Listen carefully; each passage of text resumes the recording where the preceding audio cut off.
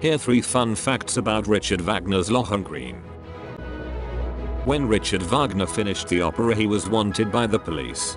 He was therefore unable to attend the premiere conducted by Franz Liszt. Only 12 years later he saw the opera for the first time.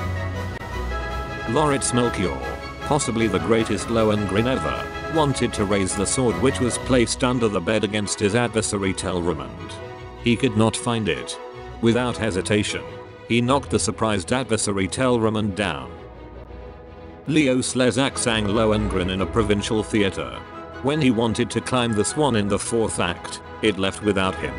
Slezak then cried, "Please, what time is the next swan?"